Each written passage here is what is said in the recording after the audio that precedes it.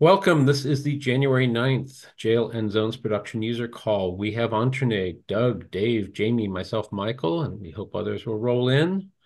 We have moved this to Tuesday to accommodate several people, and one of those is Doug Rabson. And Doug, I would love to hear what you are working on regarding the OCI runtime. Um, so a few things going on at the moment. I'm just in the process of refreshing the various ports associated with Podman and Builder, and hopefully we'll get that pushed this week. Um, it's missed the cut for the quarterly, but I think maybe there's Dave was talking about trying to merge that back to the quarterly build branch. We'll see about Yeah, that's that. easy to do. Yeah. Not much different in that. I mean, it's just keeping it fresh. What else? So we had we went through the formal process of establishing a working group with the OCI organization to define a FreeBSD extension to OCI runtime. That's been accepted by the board of the OCI. So the next step will probably be to create a GitHub repository. This is part of their process that they seem to go through for working groups, or at least some of them. So we'll create a GitHub repository where we can organize the various contributors. We can use the issues system to, you know, keep track of work items, that kind of thing. We can commit proposals for different aspects of the spec. So that's the next step is for me to engage with the OCI folk, ask them to create a repository, and that will give us a place to work that's not going to distract other people in the OCI kind of wider community. There were a number of people expressed interest in being a contributor on the PR, but they'll still be subscribed to that PR. So I'll update the pull request that we made to start the working group once we have the new Git repo set up and people can migrate over to that. I guess we could end up using the discussions feature on GitHub, but maybe that doesn't really matter. But we can certainly talk about perhaps setting up a regular VC meeting. How regular it would be, I'm not sure. We need to discuss this or about how often it should be. Do we even need one, or can we do everything async? I mean, in terms of working groups, this is a relatively uncomplicated thing. We've got to agree on how to describe a jail. We've got to agree on how to do resource controls for the containers, and anything else I've forgotten. Those are the two top of mind things for me. I've found that the synchronous meetings are very good for vocalizing incomplete or not yet complete ideas.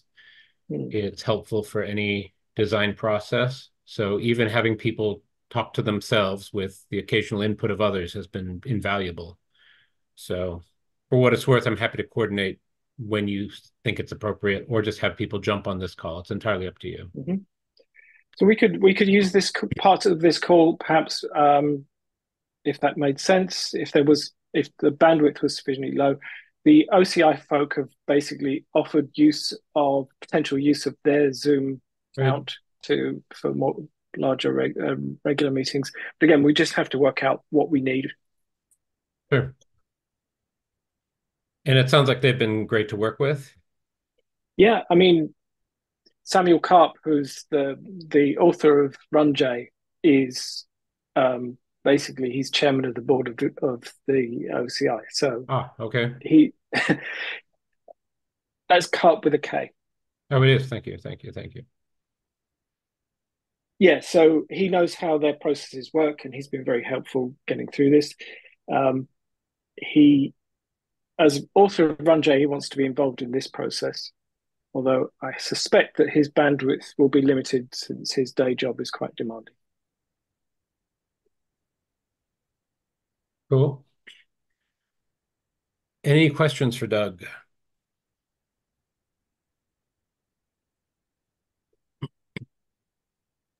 Oh, yes, I do. I do.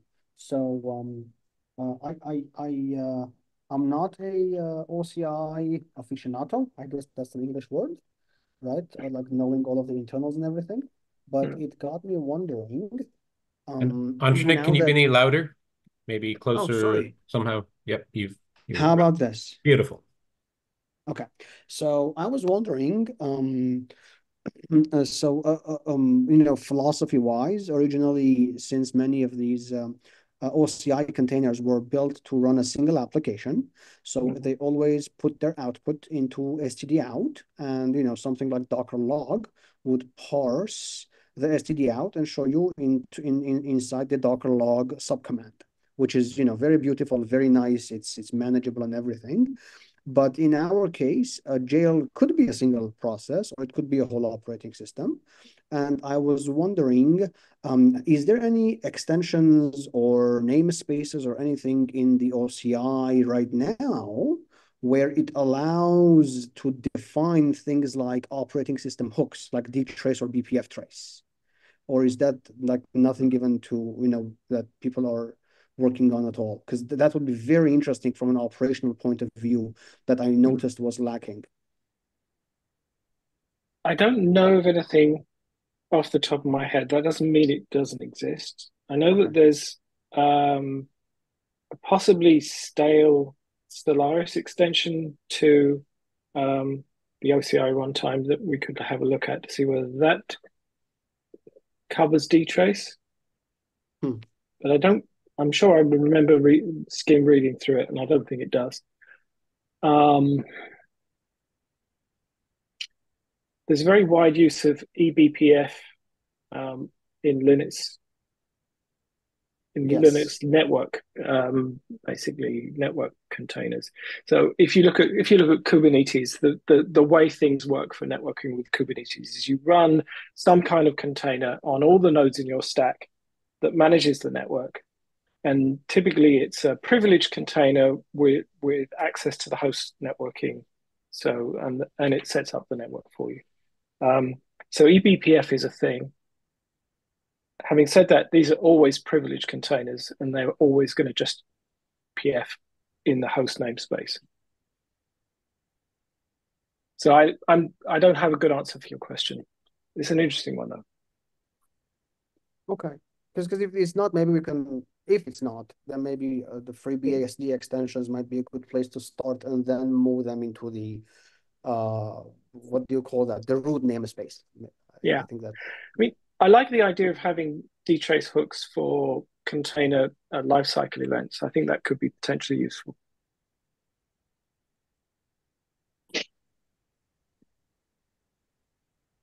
Yeah, we created that by accident in one of our products, where developers put whatever dtrace hook they're interested in, and we log or monitor them depending on the scenario.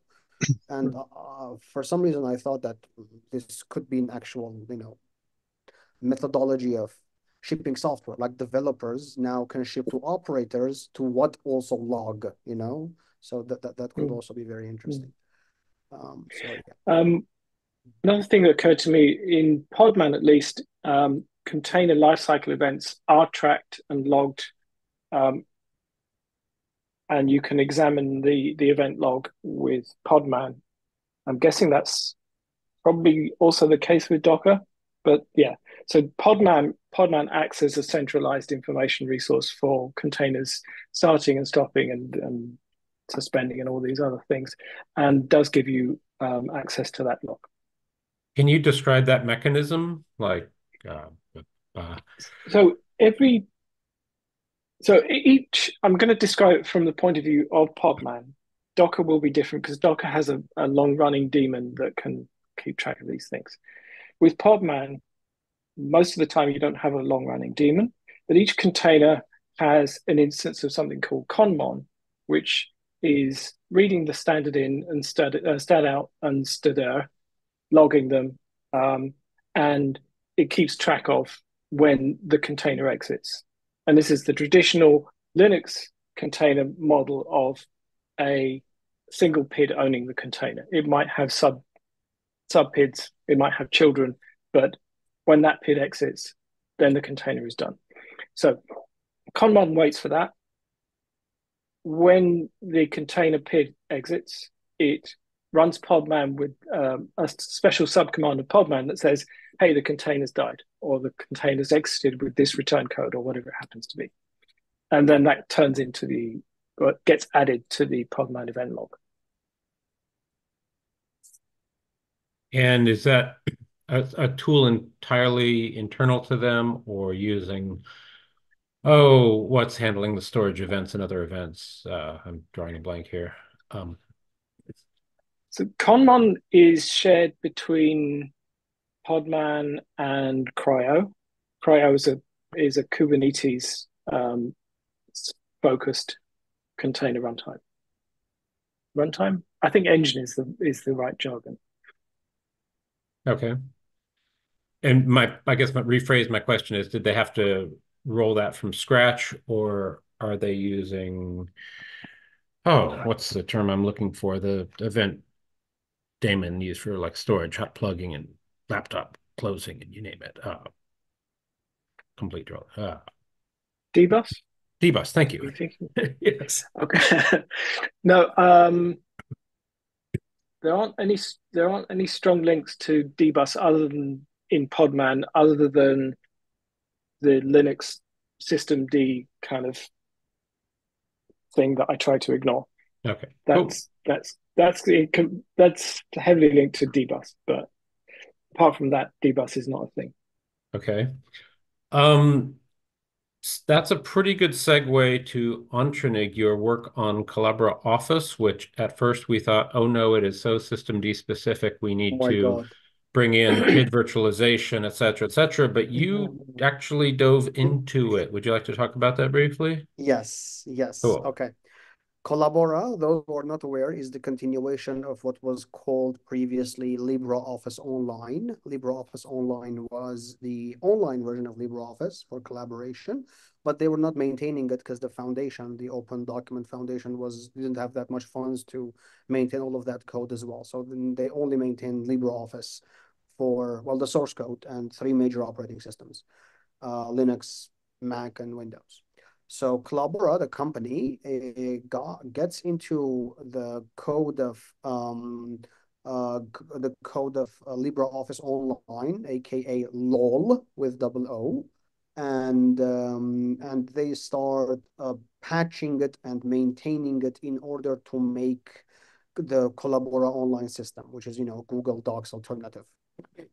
So their official model of deployment is using Docker, of course. The other model that they have is, deb packages. They actually provide a deb and an RPM repository, very good maintained. And of course, you can also compile from the sources. So as a dum-dum, I decided that I should try the Linux packages. Deb and RPM sounds good. And I extracted them and I started running it. Had a lot of issues, things that were very easily debuggable. All of the dependencies were available on the in the guest operating systems, by the way. So apt install 1 or 2 libraries, everything was done and is all good. Under JL Compat Linux or on a real system?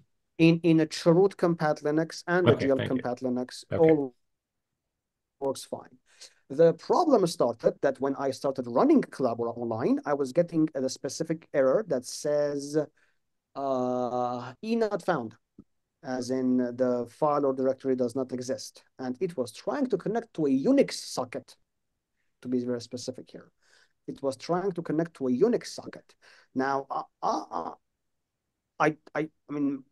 I've even taught operating systems, and to my knowledge, Unix socket is a named pipe on the file system. I'm like, okay, does it not have permissions? Turns out it does. Everything is fine.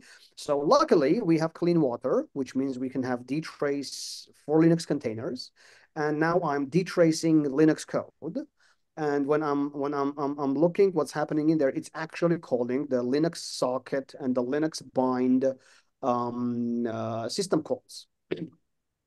DumDumMe doesn't notice that the name of the path starts with a null. No, sorry, with a /0, //, an actual zero value. So the other slash, Michael, by the way. So like the Windowsy thing, whatever that's called. Yeah, exactly. So I do not notice that in the beginning. ChatGPT, however, does for some reason that, oh, like your dtrace output has a 0 in there. Apparently, Linux has this idea that's called an abstract socket, right? So when it starts with a 0 value and then some random name, that is not written into the file system. That is kept as some kind of a file descriptor inside the memory of the application. And the point of that is for threads or child processes to talk back with you without the need to write a socket file on the file system itself. They call this abstract sockets. I looked into the compat layer of FreeBSD. FreeBSD's GL compat layer, and there is a comment that says we currently do not support abstract sockets, basically. And luckily, I have no idea about the internals there, but if anyone can, guide me there would be fine. I was wondering if the Linux application requested an abstract socket, can we internally convert it into a socket pair? There's a library and an implementation in FreeBSD called socket pair, which creates 2 sockets, which is very similar to the idea of an abstract sockets, which does also return multiple, things. So I'm not sure about that, but I might be wrong. Another idea that I had in my mind is, okay, let's create a file descriptor in memory that is not bound to the file system, an in-memory file descriptor, and then bind the abstract socket to that on the compat layer and return back the value to Linux. Should work fine. Maybe, again, I don't know. I'm not that with deep knowledge in kernel programming. So this was my Collabora Linux side of things. There's also the FreeBSD side of things, which I guess is not in the context of today's call. That's just basically a lot of problems with building and make files and the GNU audio tools and stuff like that. So that's the story there.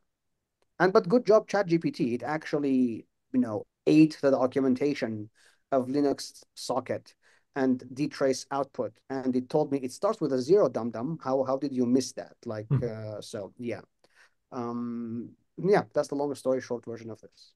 So can anyone think of other tools that have needed abstract sockets on Linux?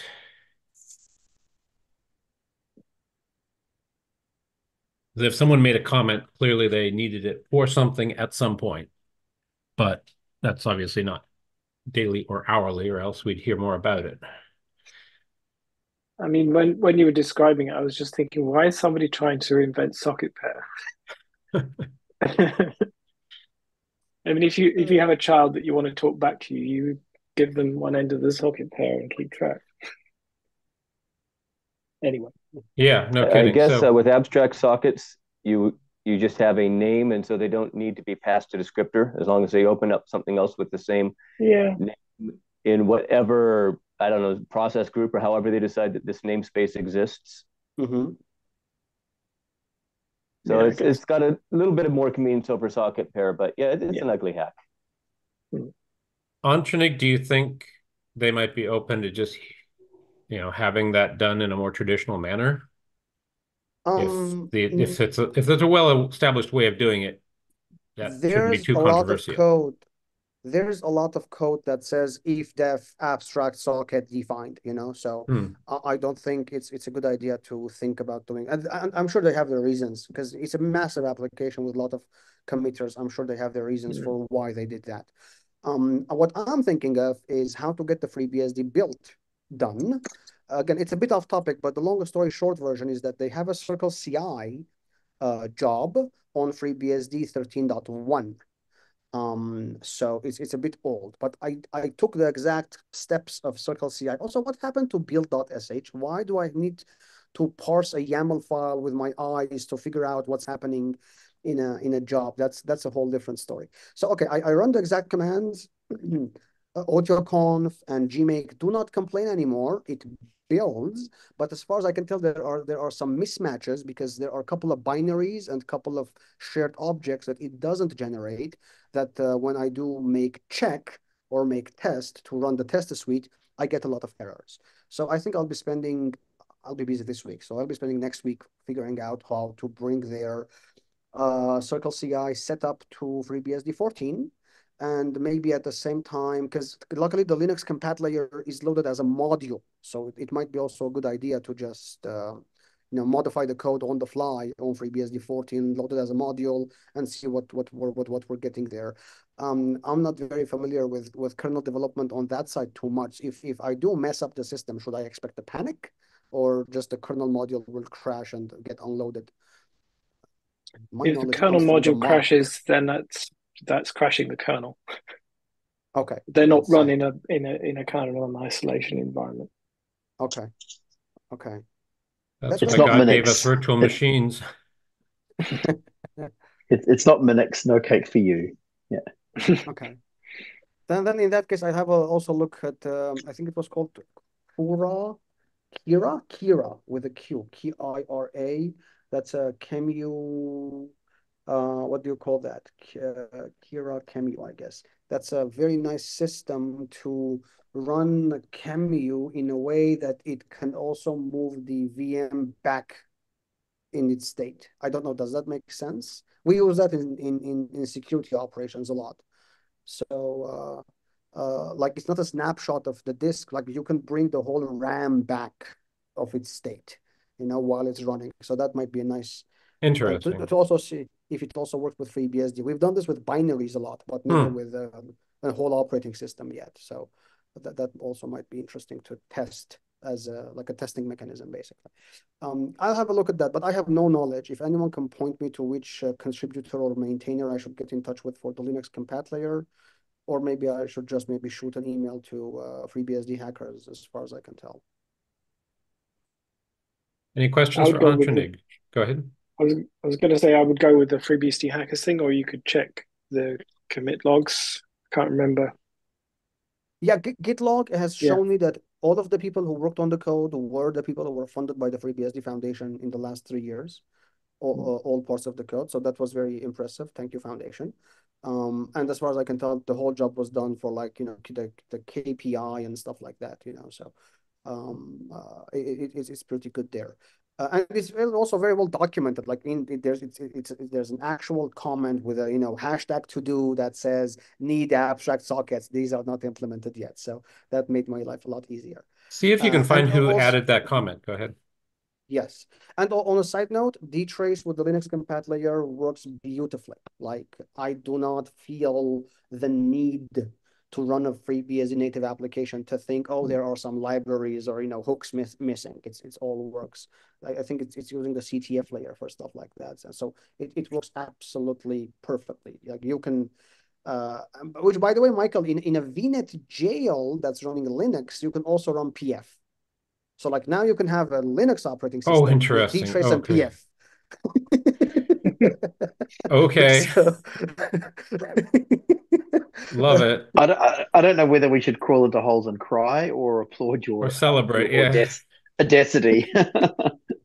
Well, we can have nice things on our terms. We can have nice things. Yes. Cool. Okay, I'm out. Too cool. Much yeah, we're borderline off topic, but all awesome. Jamie, any news to report or questions for the group? Oh, no, nothing as usual. Cool. Hey, you've had some awesome stuff. That said, welcome, Till. Is this your first call? Not to put you on the spot. Let me quickly chew. Would you like to introduce yourself? Well, hi again. Hello. Welcome. I was here like months ago. Okay. Oh, cool. We did meet before. This is Toteson, yeah? Yeah. Oh, God. Yeah, you go by a few names. Awesome. Yes. And thank you again for your fantastic zones overview. Yeah. I forget I go by this name sometimes. Okay. What's your mom call you? Anyway, what's new in your world? Not much, but aside from Oxide stuff and so on. Are you working for Oxide? Nope. Okay. Were you on the chat yesterday? No internals. Sorry for you guys. No, we get a few things, and it's more like I'm with the Open Indiana project, so Yeah. a lot of maintenance. And since I'm back in Switzerland now again, I was in Brazil. Yeah, it's basically like organizing everything and so on. Excellent. Are you doing So anything unique with zones on Open Indiana? just our usual brands. I need to check what I'm going to. I'm with the OCI project compatibility group now. So did you catch Doug's introduction about that, an update? Roughly. Okay. I know you guys are involved. That's as far as how far I got. At a bare minimum, here's an introduction. Doug till Doug. Hey. Ah. So I have noticed that there's an OCI runtime extension for Solaris that was added, I'm going to say several years ago. I'd have to check the commit logs. I'm not even sure whether, and this was done by Oracle, Yeah. but I'm not sure whether they ever produced a product that used it. But it would be kind of nice to have Illumos or one of the other successors to be a viable OCI runtime. Yeah, this will have to be our own tools. Yeah. There was a idea about Docker some time ago, but there is a certain little problem called our mount syscall has 8 arguments. And Right. Golang just does not understand that. Okay, I think that might have been covered in the. So basically, the thing which I'm talking about, the Solaris thing, was I just read the description of the interface between the container engine, like Containerd or Podman or whatever, and the container runtime. So if they solution for mounts, I know that there was some talk of which mount types they supported. I don't know how they got around this problem. It hasn't been an issue. Well, yeah, it hasn't. It's not even in the spec. Yeah. It's literally that the Golang programming language has 2 function signatures for syscall. Right. One with 3 arguments and one with 6. Okay. To be honest, if I was writing a Solaris OCI runtime, I'm not proposing that I do this. I would absolutely not do it in Go. Yeah, I've noticed this myself because I started with one and now I'm doing one in Rust. So yeah, Rust would be a good fit. Anything which, I mean, the main thing that makes it clumsy to do this in Go is that the language insists on controlling the thread model, and it creates threads all over the place, which makes forking hard. And in an OCI runtime, there's a very careful model around how the runtime forks for the container, and it has to be really clear. And trying to make this work in Golang involves hundreds and hundreds of lines of code, which you just don't need. If you're doing it in C++ or Rust, I'm guessing that Rust doesn't do the same thing with its threading model. But if you're doing this in C++ or Rust, you just call fork. And if you're the child, you do the right thing. And if you're the parent, you do the right thing. If we actually fork. Yeah, because whatever. So the model is you call create, the runtime's create method. It instantiates the container in whatever sense it is. So for jails, I create the jail, I fork, and the child will manage the jail and eventually become the container PID. And it was likely to be different with zones, obviously, but Yeah. you're in control of this. And then later on, the engine will call the start method, which goes through the transition process of whatever you're doing to manage the gel turning into actually running the gel. So for me, it's the PID that we forked off earlier attaches into the gel and execs the container workload. For zones, it's likely to be different. But this is all really easy in C++. If you're doing it in Go, it's a nightmare. Anshnik has a question. I just wanted to point out that I just looked inside Illumos Gate, or rather Illumos Gate for Joyent, and they do support the abstract sockets implementation. It's written by Patrick Mooney. Oh, of course. And Okay. yeah, that's all I, 1 sec, let me just yes, it is written by Patrick Mooney, the whole code in 2015. So it might be a good idea. And they don't use any Illumosy things in there. It's just like, do some math with the C and spit off some number and keep that in memory and reuse it later again. So I think the license would allow to kind of copy pasta the code, but correct me if I'm not. I am not a lawyer, so. Well, or Patrick is definitely a friend of the family and might be willing to say, yeah, sure, here's your BSD version of that. Sneeze once and it's done. That is great. Thank you. Yeah, awesome. Ping him as soon as I figure out how to ping him. So I can help you with that. He was a regular on the Beehive calls early on, which, yes, thank you, him and Brian, etc. So back to the shortcomings of the Go threading model. Thank you, Till. Go is an okay language for the engine. It's just, I feel like it's not the best implementation language for an OCI runtime.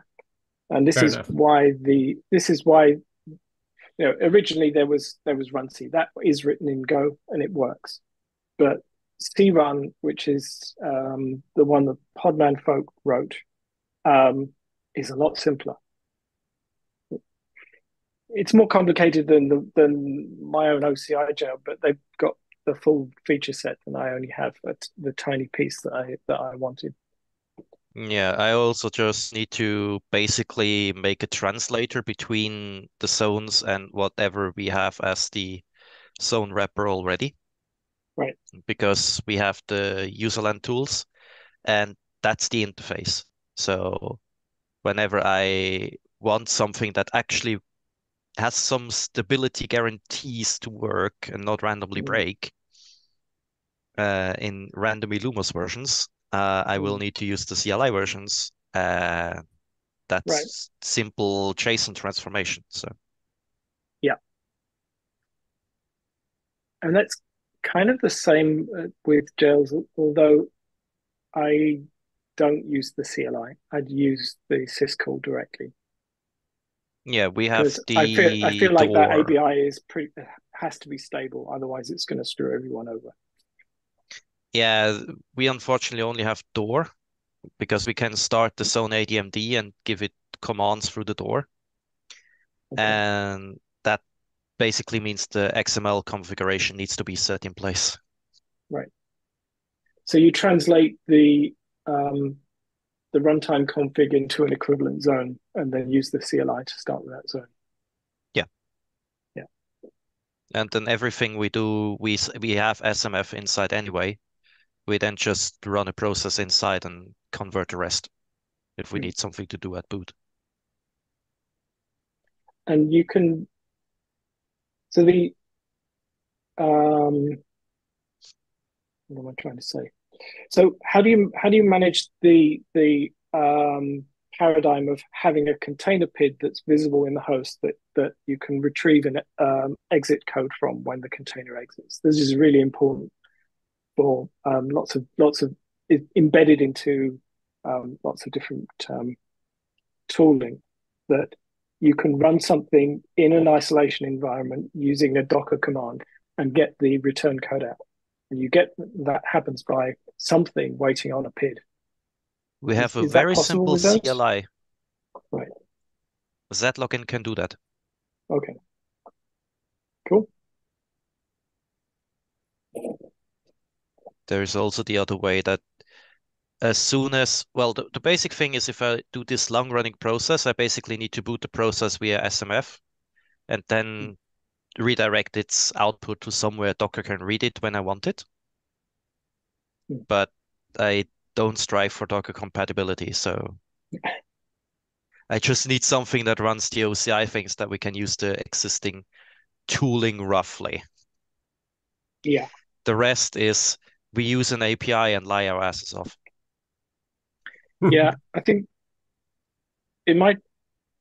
it's definitely worth spending a little bit of effort on getting stood in, stood out, and stdr to play nice, because having, so one of the things is it's optional, but you can, with a container, you can have an automatically allocated sudo TTY that manages, that is stood in, stood out, and so on.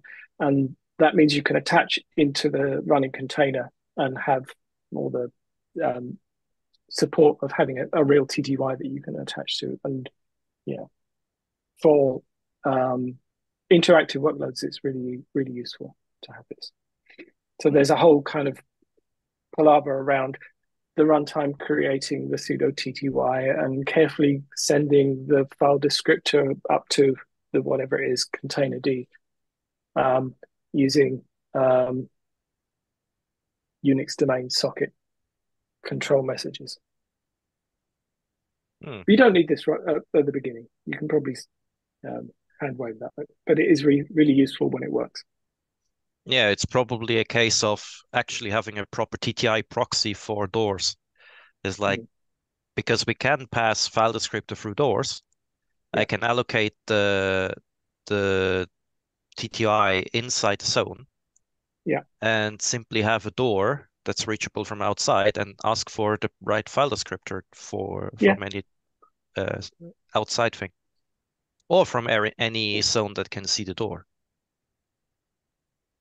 So I can make multi-tenancy by basically having admin zones for people with just a subset of capability for certain zones. Interesting.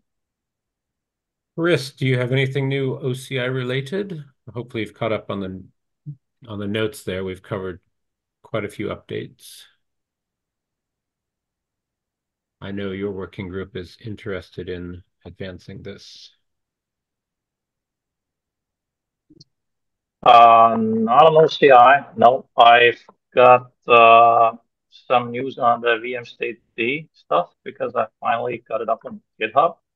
But I think that is a better fit for the Beehive call, even though I probably won't be able to make it this week, but I'll send you a brief email. Okay, could you drop the link here? Because there are interested parties Absolutely, within reach. Cool. Rule number 1, have your links handy. Cool, thank you. Doug and Chris, are you on the same page as to the efforts of the foundation and related to the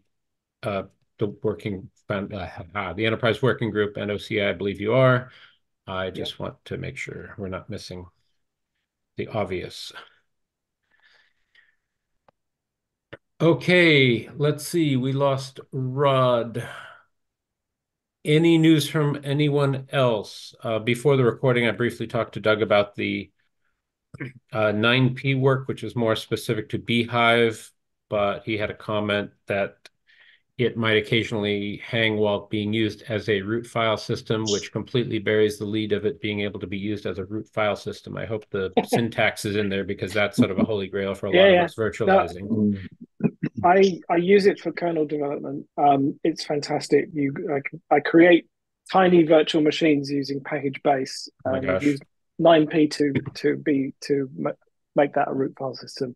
Are your napkin notes available, like Scribbly, Post-it note notes? Because not really. That's the holy grail. I've got an awful script that I use that I just hack on the script to make it do whatever I'm trying to test at that point. But it's super easy. Is that sanitizable and shareable? We're not here to reinvent any wheel, but probably. Oh, please, thank you. Yes, if you send me the script, Doug, if you send me the script, Doug, I'll clean it up and make something pretty.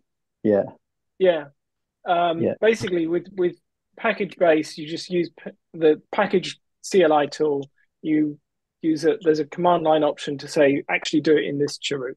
And you just install a few packages into a chroot, then run bhyve with a 9p file system statement pointing at that chroot. And yeah, I think you have to set a KEnv to say to basically tell the kernel what the root file system is and point that back at the 9p, and it works. So you live in the promised land. Yeah, I mean, okay. Not everything works. Share a little bit, and we'll gladly work out what's missing, because this is the promised land. I gave a talk on the layering of and nesting of file systems and the pain and suffering that comes from that. So I believe I can safely speak for all of us. We're all looking forward to that and would love to try it and find any remaining issues.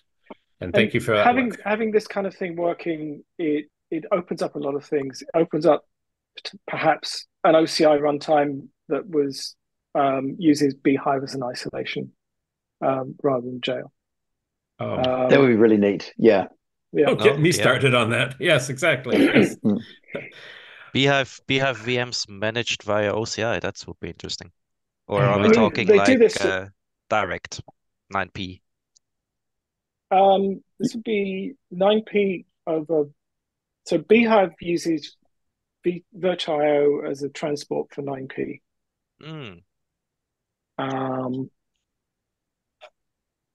Although there's a fuse over Virtual.io, which I need to find more out about. This is the new way of sharing host file system with VMs. So we can finally make FSW. FreeBSD subsystem for Windows.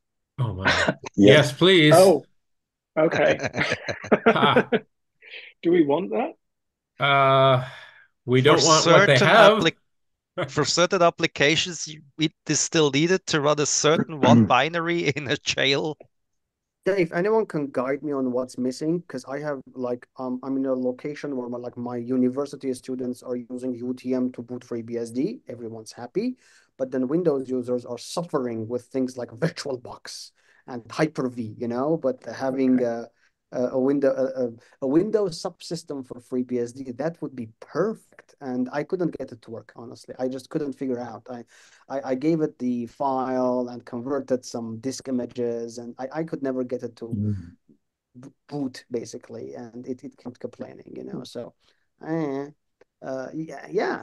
would be actually very nice. I think we can even convince Microsoft to put that in their what do they call that? Their app store, where people download Linux images. So it would be very cool also from a development perspective. Like now we can have a whole new bunch of developers there coming in, because now the path to FreeBSD might be a lot shorter. Yeah. And I know that was an initiative of the Enterprise Working Group. Okay, Chris, you have a follow-up question. Just let her rip. I just read about the different approaches that you apparently walked through previously. I'm just wondering, I think I mentioned this during the recent call.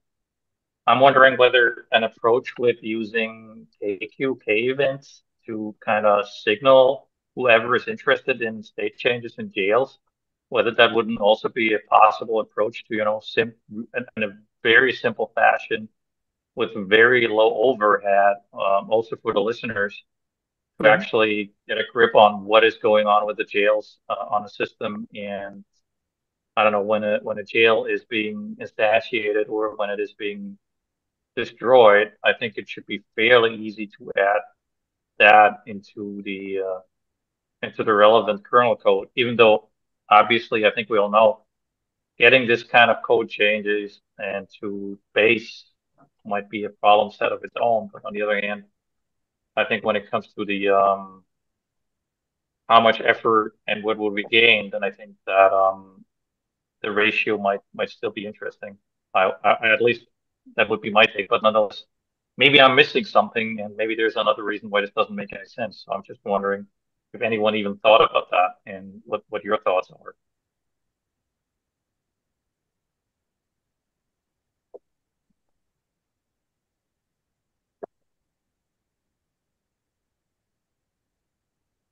Okay, no takers, I guess.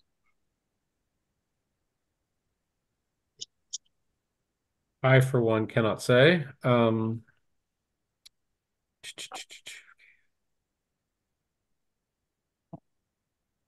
Jamie, any thoughts? Gut reaction?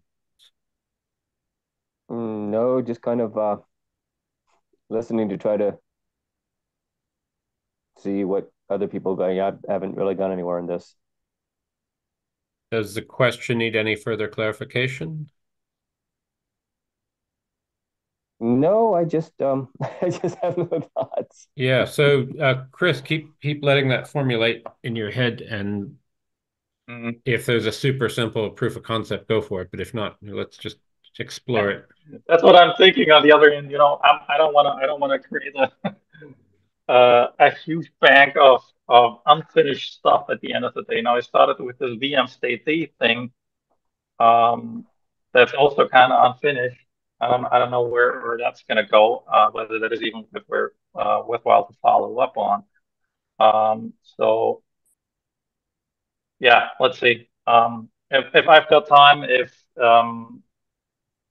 there is no meaningful further reason to keep working on VM state D, the stuff that I started, maybe I'm going to shift over to that and do some kind of proof of concept on this. Makes sense.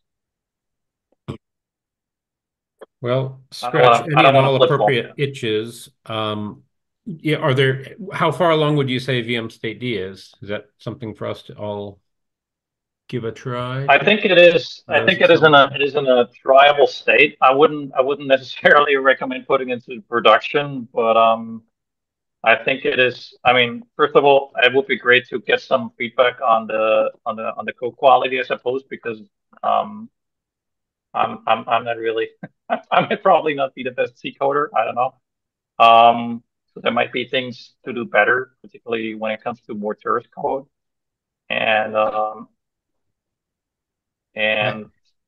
there's definitely a bunch of functionality missing. I already know that, and I've got a bunch of things that I also put into the man page, caveats to watch out for, and I've got a few tiny things that I want to clean up and put in. I've already put a portsmake file into the repository, but I haven't gotten around to do a put air run, so I haven't posted it on Bugzilla yet to get into the actual ports listing. But let's say it's 99% there, so it's only a question of time until I've got files. Cool. Could you kindly do a brain dump into the README of just how to build it and get started? Just because with all these new tools, knowing what it looks like is important, because people will come with whatever experience they have from another tool and think it works just like they did EasyJail or whatever tool you can think of, and think, oh, it must work like what I used previously, and that's generally not the case. Yes, I can do that. I'm gonna put a README into the GitHub, and cool. I think that should probably would be a huge step forward, just to get feedback and otherwise. Cool. Yeah, makes sense. Okay. Awesome. Thank you. There are a few near topics, not off topics, but near topics. But any other Jail OCI points to cover?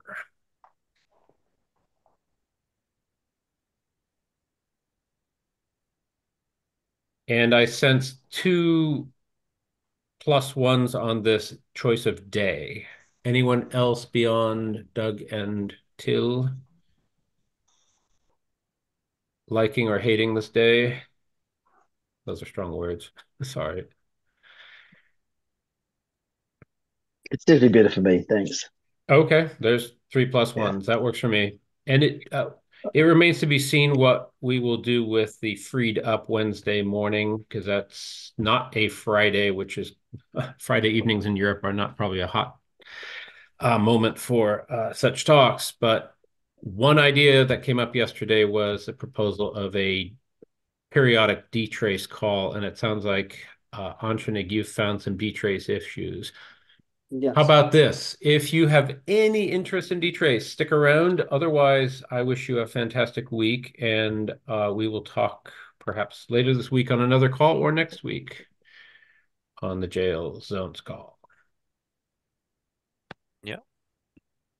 But feel free to drop off. Thank you. I won't call it an official stop because Antranig, there's a key seed to plant insofar as it seems dtrace is getting a little reduced love across the world.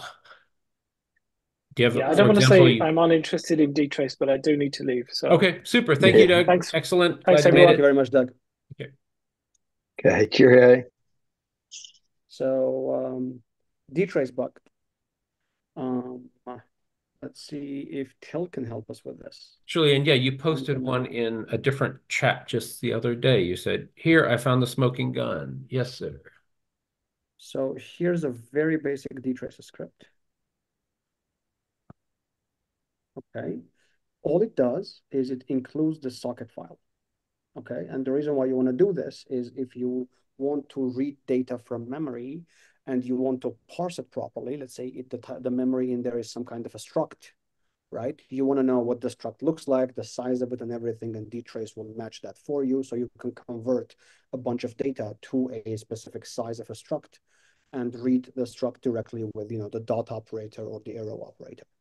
So that's the basic idea of it. Okay, so here's the problem. As soon as you start running this the proper way, which is, -ch, C for run the C processor, S for script, it's going to give you an error that says one of the types has been redeclared. In this case, it's int 8t for some reason. And you can add the H option, which will show you how the CPP is parsing things, the exact order of things, who's merging who. And this is the issue that I'm having here, basically, that what is named, that int t is redefined somewhere, right? So there's an easy way to spot this by the eye, by the human eye, is actually running CPP on the dtrace code itself. Bug less, okay, and this is what the output of CPP looks like, the C preprocessor.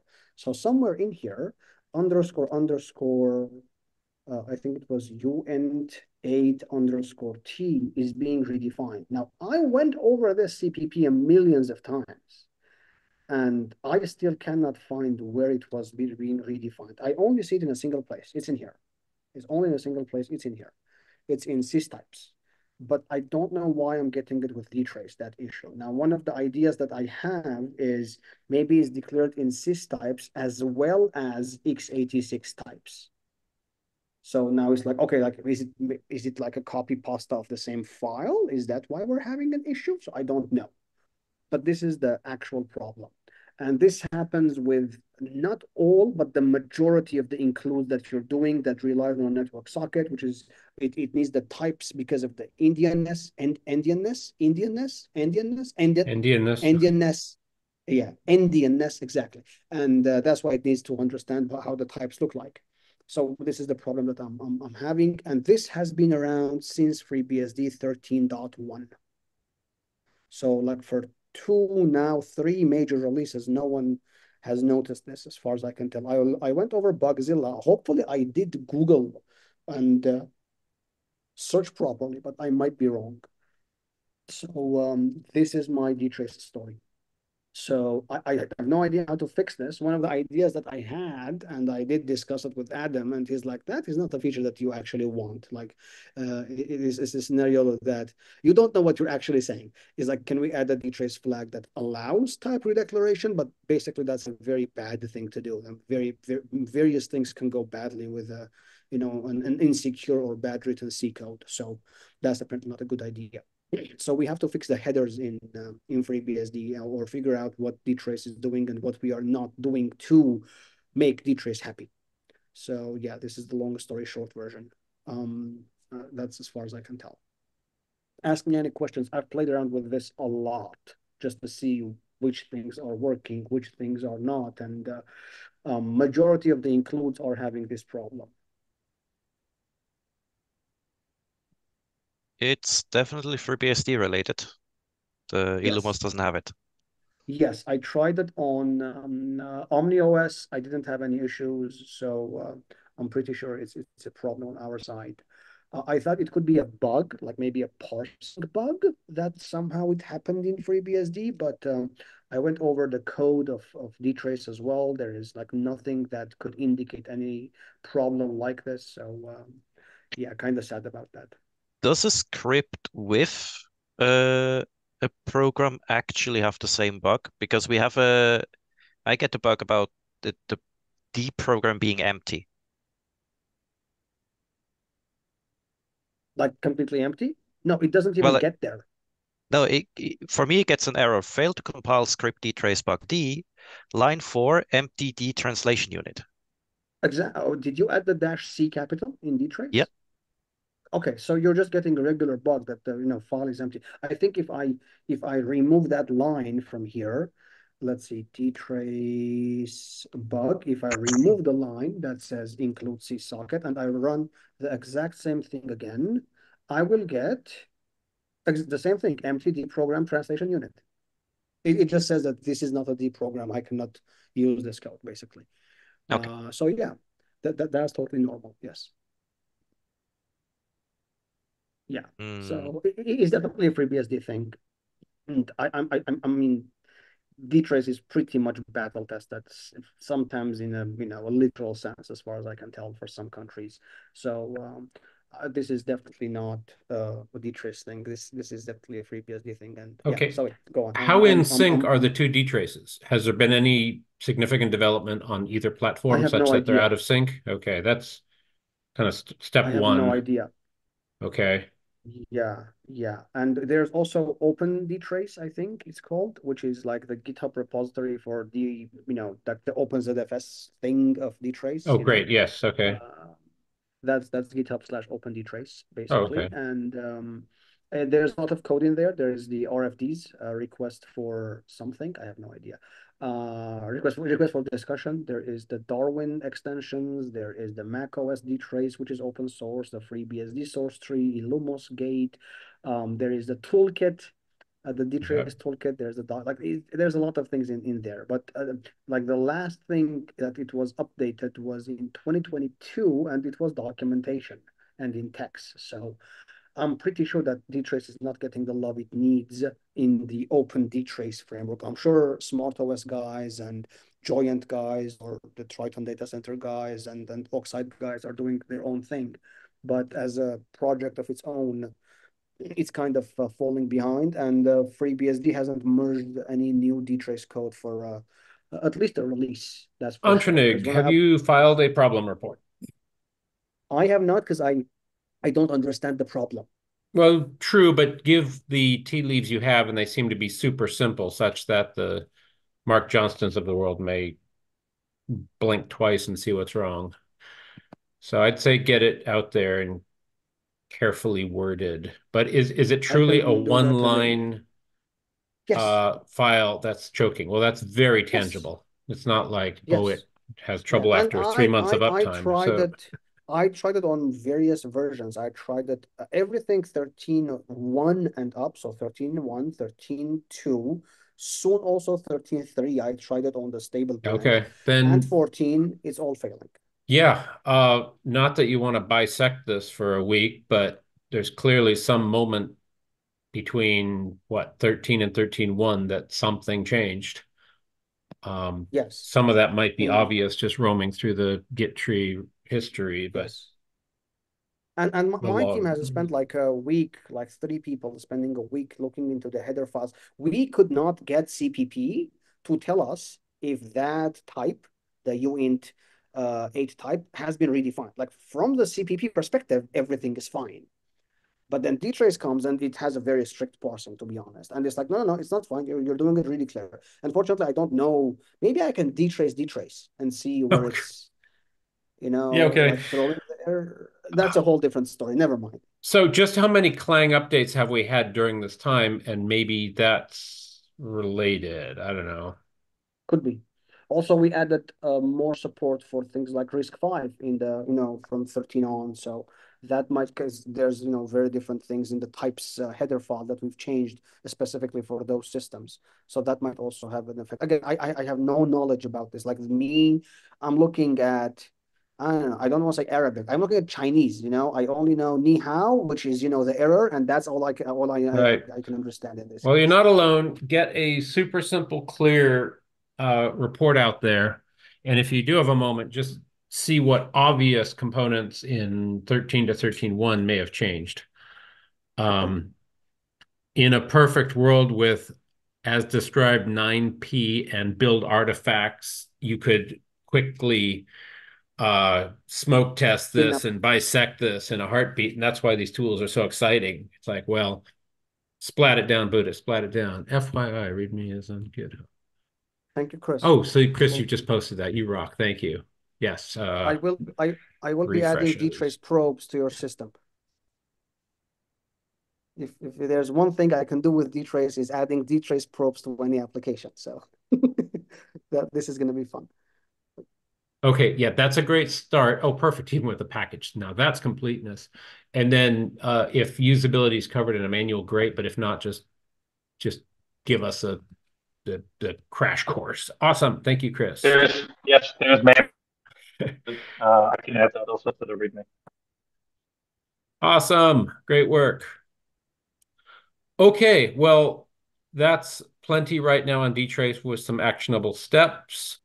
I don't know if anyone here beyond Entrenig is using CARP, but completely distantly related. It's not clear if there is out there a lovely PF/CARP audit, for lack of a better term, of the CARP-friendly applications and which ones are not, from be it NFS, be it SMB, be it as simple as an SSH session. So I'm hearing people say, oh no, WireGuard will fail under CARP. Well, it's probably not WireGuard. It's probably what you're doing on WireGuard, et cetera, et cetera. So if anyone's able to shed some light on that, let's shed it, but it doesn't have to be here and now. Did you say IPF or CARP overall? CARP and PF. I didn't say IPF. Oh, yep. CARP, yeah, CARP and PF, there's PF sync.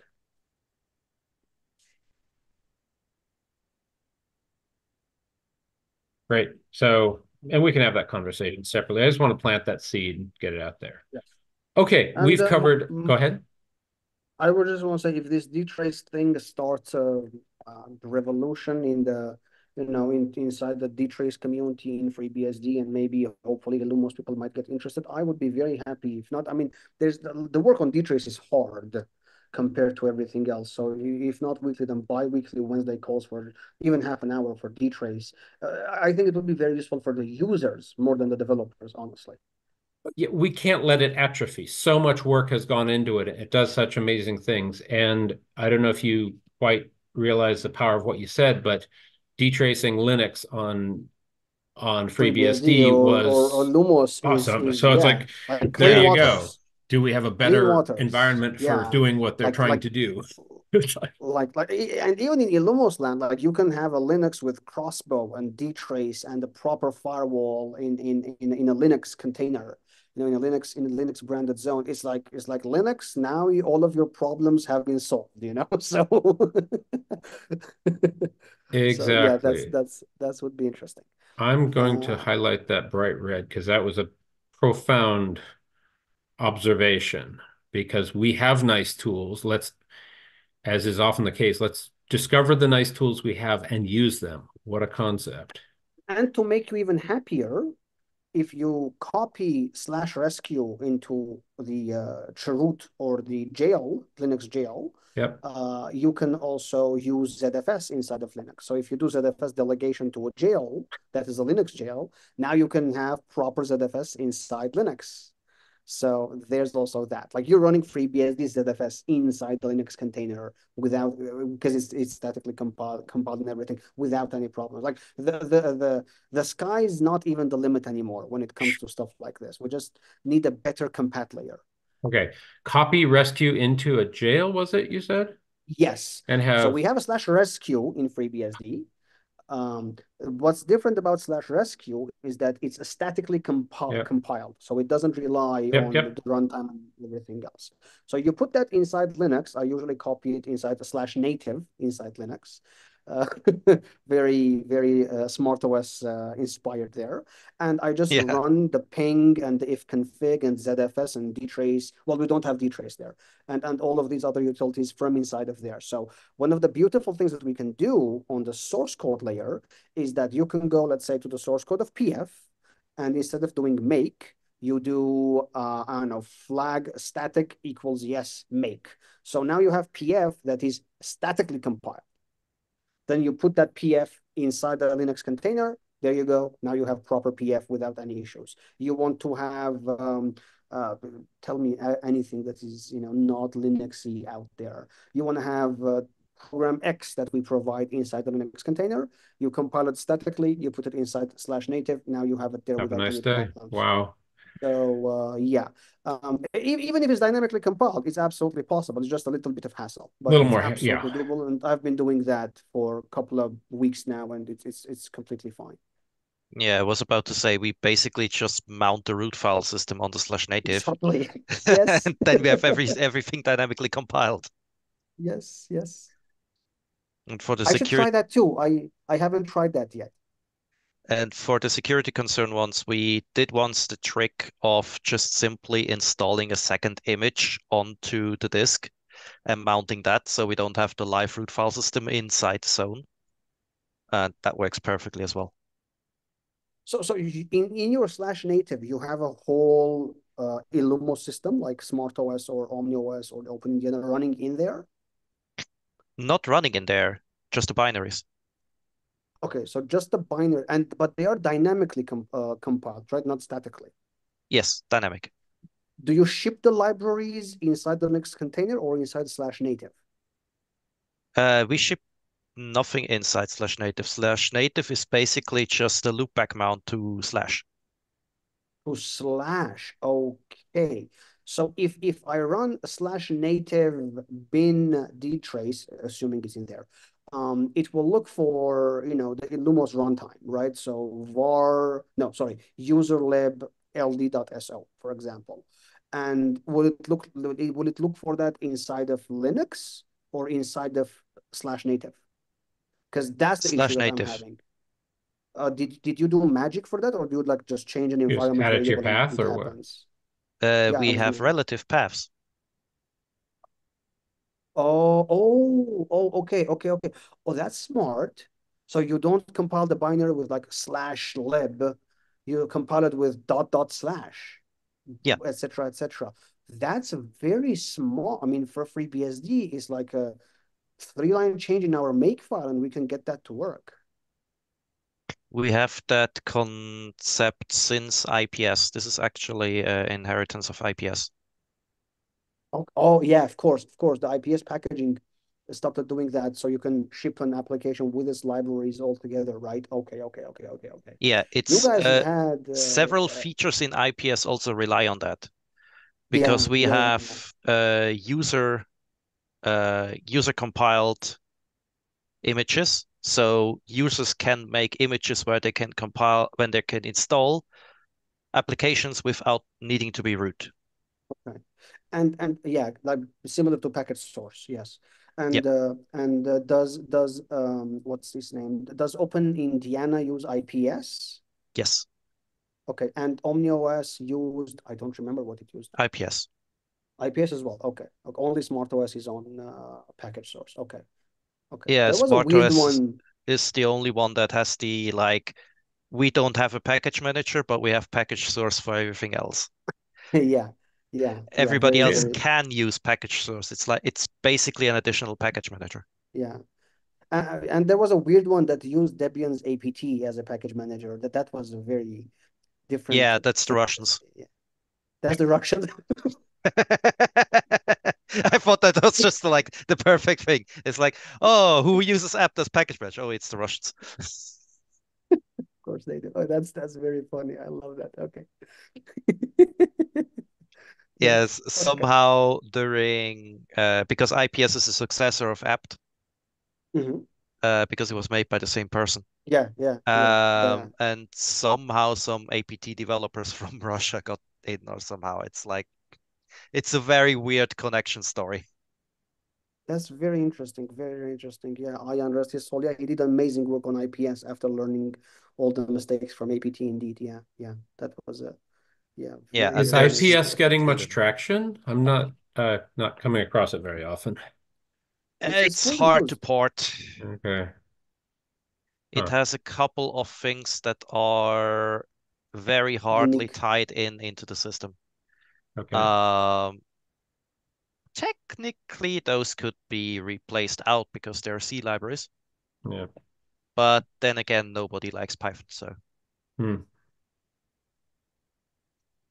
And correct me if I'm wrong, like from an administration perspective, what would my main differences be between OpenIndiana and OmniOS? Because this is the one that I don't understand. OpenIndiana and OmniOS, they seem so much alike and yet totally different distributions.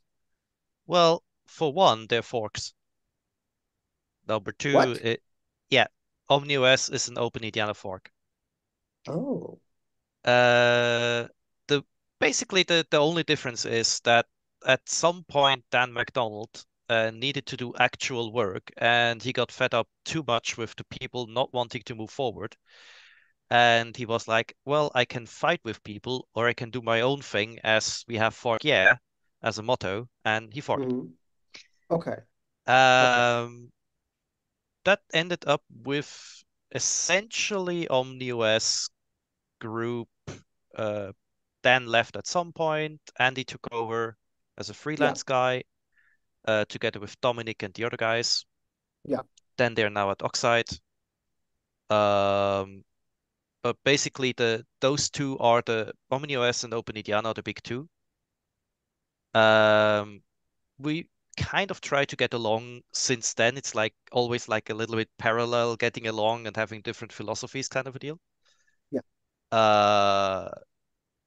But yeah, in any time it could also happen. There's talks about the remerge coming up again, like at least already the second time.